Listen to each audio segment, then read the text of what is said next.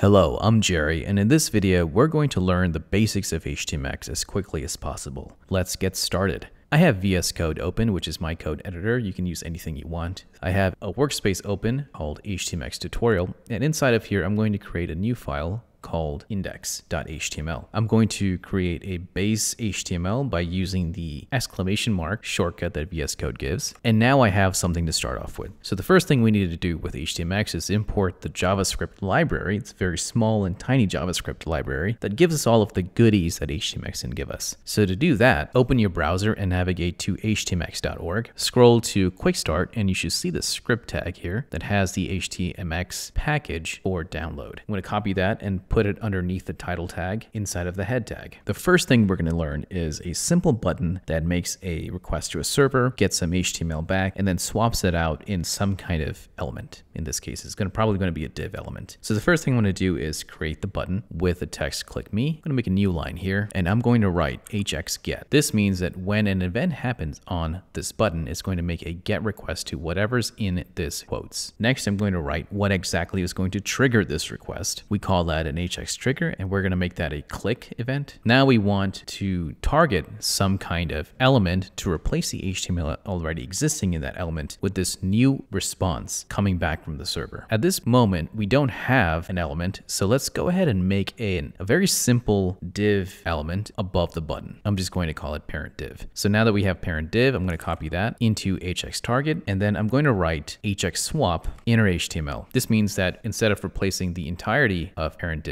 it's just going to add it inside of the inner HTML of this div. If I wrote outer HTML, this would replace the entire div element with whatever's being returned from the server. But as you can tell, there's nothing in the HTMX GET here. So we need some kind of server that can return HTML here so that we can populate parent div. To do that, I'm going to create a very simple Flask script, and that's just going to return some basic HTML. So the first thing we're going to do is open up our terminal, and we're going to create a Python environment. Next, we will activate this environment. Now that I am in my environment, I'm going to install the Flask library.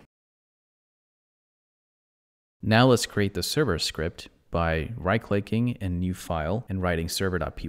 We need a few things from Flask to be able to get it up and running. Import Flask, render template, and request. Set up the app so we can start routing. I'm going to make a test route to return some data whenever we click that button. We can do that by returning a render template. And now we need to think about what exactly we're going to return. So I'm going to write response.html, and now we have to create response.html. So we can do that by creating a new folder called templates, create a new file in templates called response.html, and let's write an h1 of I am from the server. Next, let's add a main route that returns the index.html, which I moved into the templates folder inside of here. And we also need to allow the get and post method on this test function. Let's run the Flask server and navigate to this URL here, and we see the button here. So let's go ahead and click on it, and you get the response back. I am from the server, and that's coming from the response.html. What happens is when we click on click me, it makes a get request to this function here called test, and this returns a response.html, which is inside of here. So to show that a little clearer, let's add a sleep inside of this. This will sleep for 2 seconds. Let's also import the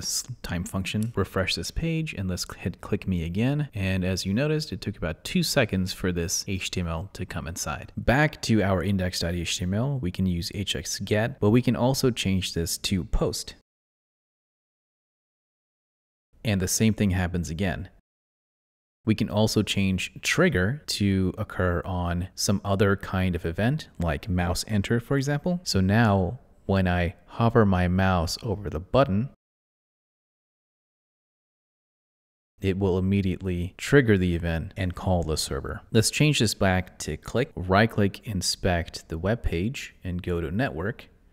Click me, and you'll notice test comes back with the response as we saw in the server. Using the network tool can show you what kind of responses are coming back from the server. The beauty of HTMX is that you are allowed to use this on practically any element. So if I were to change this to an A tag instead of a button, I could do the exact same thing. So hit refresh and then tap click me, and you see I am from the server. I'm going to change the server sleep time from 2 seconds to 1. I could also make this a simple div element. Refresh this page, tap click me, and same thing happens. Let's go to another example. This time, let's use a form and submit that form to the server, get a response back with dynamic data inside of it. So let's delete this existing code and create a new form. I'm going to create a basic layout of first name, last name, and email. Now that we have this, let's create a button. Now you'll notice that instead of using a type of submit here, I just have a button by itself. And that's because we're going to attach our attributes to the form element here at the top. So coming back here, I'm going to write hx post, and we can just do /form here. We have to create a target. Let's call this form message. hx swap outer HTML this time. Now let's create the div element for form message, and my prettier extension is automatically correcting this. So it's just the same thing, but it's just on one line in this case. Now that we have all of this created, we do need the form endpoint. So we have to come back to our server.py file, and we have to create a new route. This time we'll come to the bottom. We'll write a route for /form that only accepts post. Let's call this function form. We will print out the request so we can see what's actually being sent to this endpoint. Add another sleep so we can see a slower response. And now we have to return the template that we are interested in showing the user. So let's go up to templates and create this form response file. I wrote this is the form response, and that will be returned inside of this. So let's refresh this page. Let's enter in some details here, hit submit. And as you can see in our Flask console, we see the first name Jerry Hacks and email of a.a.com. Exactly what we wrote here. So really nice that we don't have to pretty much do any of this. So now what we can do is take this data that we get inside of request.form, and now let's populate something in form response.html and send that back in here so that we can show some dynamic data. A good way to do that in Flask is just to write payload request.form.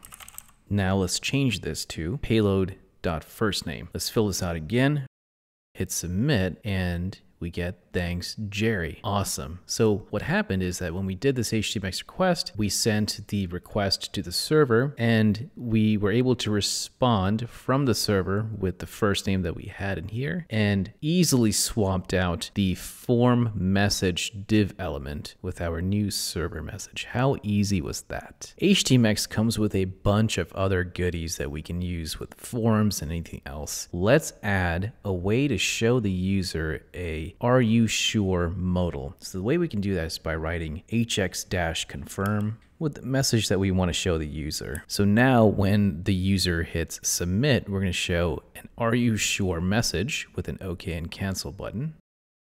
So if I hit cancel, nothing happens. But if I hit OK, the request proceeds. Amazing. So no extra JavaScript was needed to be able to do this. HTMX took care of all of that for us. Another common use case in HTMX is to show a loading indicator when a request is happening. Since HTMX is all about making a request and swapping out elements, it's usually pretty important to show some kind of loading indicator. I'm going to keep everything the same as it is. At the bottom here, we're going to add another element. We're just going to use a simple paragraph that says loading. Now, when we refresh our page, you'll see that loading shows up automatically. So we have to set it to a display of none so that it is hidden when the page loads and no request is actually happening. So the way we can do that is by just adding a style tag at the top here underneath script. And I'm going to call this HTMX indicator, and we'll give it a display of none. So let's add that class to our paragraph, refresh, and you'll see no loading message is shown. Anytime HTMX performs a request, it gives us access to an attribute called HX indicator. What this does is that HTMX will look at the element that we set on HX indicator and add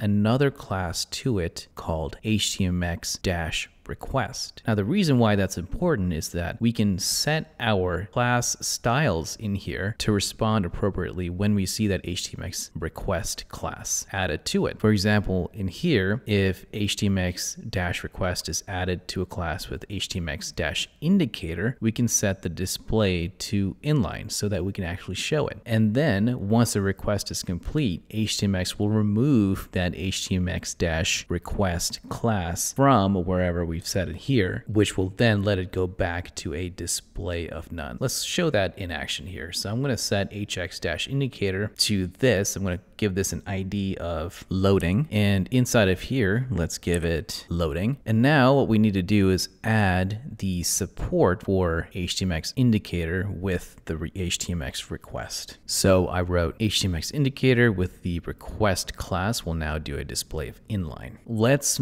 increase the server time.sleep to show it more clearly. I'm going to raise this from 1 to 3. And back in here, let's do refresh and just fill this out again. Now I have the elements tab in the dev tools open, so I can look at this PID here of loading to see what happens when I hit submit. You'll notice HTMX request was added in there. And then once the request was complete and we received that response, it removed the HTMX request. So by using this little class indicator, we're able to actually show a loading dialog anytime we want to without any need for additional JavaScript to make that happen. In most use cases, you're probably going to use a spinner GIF or something to show a loading dialog here while the request is loading. That's it, folks. We've learned a lot today. A lot of these HTMX attributes that you've learned about, it should be enough to get you started on any project that you want to work on in the future. I will also be making a longer in-depth tutorial on HTMX in the upcoming videos, so stay tuned for that. If you enjoyed this video, make sure to like and subscribe so I can continue to make more of these videos in the future. Thank you so much for listening. I'm Jerry.